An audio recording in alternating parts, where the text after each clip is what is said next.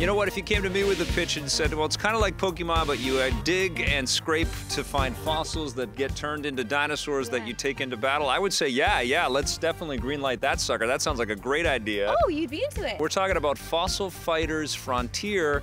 Now, I played a Fossil Fighters game on the DS. I did not enjoy that much. Okay, this is the third Fossil Fighter ever to be released. It's my first experience with Fossil Fighters, and I do love Pokemon. Yeah. So I was excited to jump into this because it definitely has a Pokemon feel. Even when you first start, you create your character, you name her, really into her. I loved her ponytail. It was sticking straight up in the air. Yeah. Love that. Love your style, girl. My little Batwing guy, the dude, looks like he's wearing a chicken suit though, which was a little, I didn't like it that much. Okay, so you didn't like your guy's style. I didn't like my style. I liked my style. Okay. You should play as the girl. There are some characters, some amazing video game tropes here, like the kid named Roland. Yes. And he's the big one. Yeah. Sydney, he's the Australian one. And Roland actually rolls into frame for the first time that you encounter him on his belly.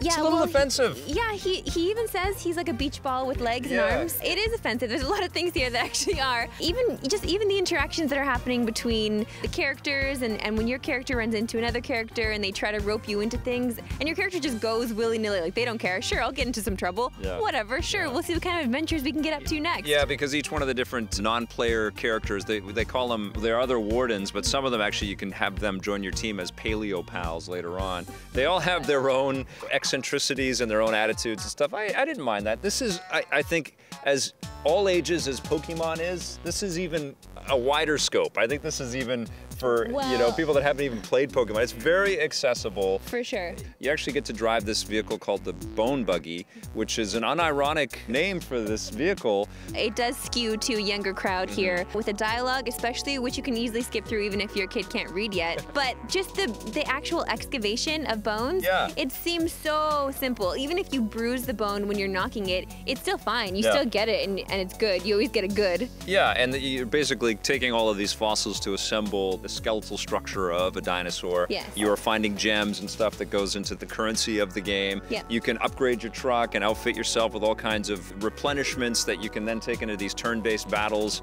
And the battles are very Pokemon-like. You've got dinosaurs fighting against dinosaurs on this kind of grid-shaped thing. There's also a little multiplayer opportunity in some of these arenas and stadiums. You have to do a ton of grinding to level up to get through every darn thing in this thing. Sure, all of that. But I think this is one of those types of titles that if you dig dinosaurs and Pokemon, you're going to obsess over something. Pun intended, if you dig. Right. Because you are digging here. And that's the thing. What I love about this game, though, over Pokemon, is that when you do run into a place where you can dig, you can excavate, instead of running into a Pokemon in the wild, you can dig whenever you want to dig. You'll run into it. You use your scanner on your bone buggy. Say it. Say it. You scan in your bone buggy, and then you can pick up where to excavate. And I love that you can excavate if you want, but you can also leave it be. This game, you're right, is interesting. I like that it's out there. Yeah. I'm just underwhelmed with every little section of it. Yeah, it doesn't have the charm and the polish, I think, of the Pokemon titles, you know? Well, no, not at all. Pokemon's been around for so long, and I have such an attachment to it. So maybe if I grew up looking for fossils and fossil Dinosaurs fighting are still rad, even these Vivosaurs, as they call them, with all of their colorful creations. This game is for kids and also for Ross Geller from Friends. What are you going to give it?